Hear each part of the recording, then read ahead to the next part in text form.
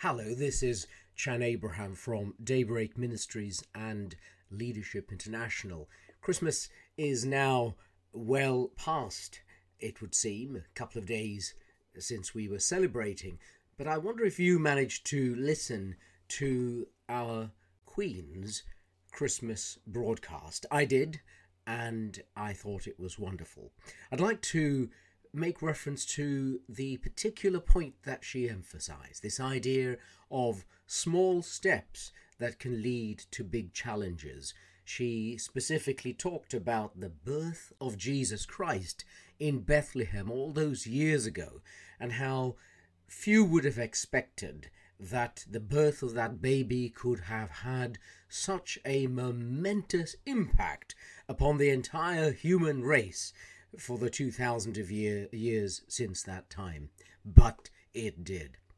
And the upshot of that, I think, for us today, as we look at the year that is now fast disappearing and 2020 and a new decade that is coming, is to ask ourselves the question, well, what are the small steps that I need to take in order to produce big changes?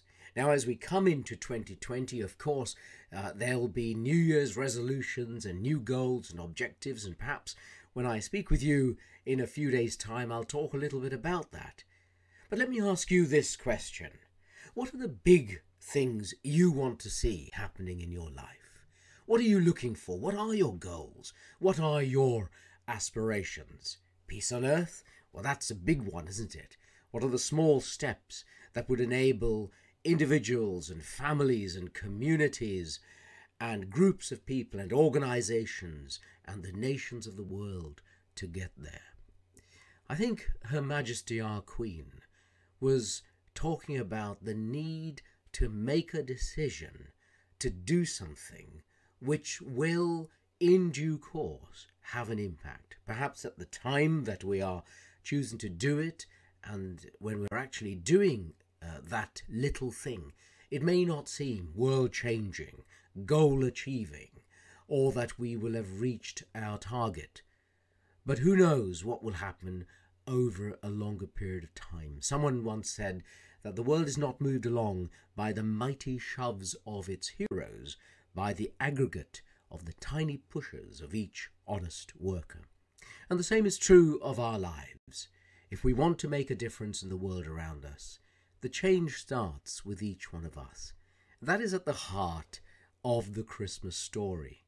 And although Christmas is now 2 days away, we still have the opportunity, because the message of Christmas lingers on right the way throughout into the new year. So why don't we think today about where do we want to go in the coming days, the coming months, and the coming year, and think about the small changes, the small decisions that we may need to take. And some of them may be about changing the way we think. And I'll doubtless talk a little bit more about that in the new year as well. The words of Jesus in John chapter 10, verse 10 are these: I have come that you may have life, and that you may have life to the full. That's the essence of the Christmas story. It's the essence of the Easter story and of the resurrection story. And it's the promise that we have before us today. And the small changes we make can actually make big changes. And that's the thought for today.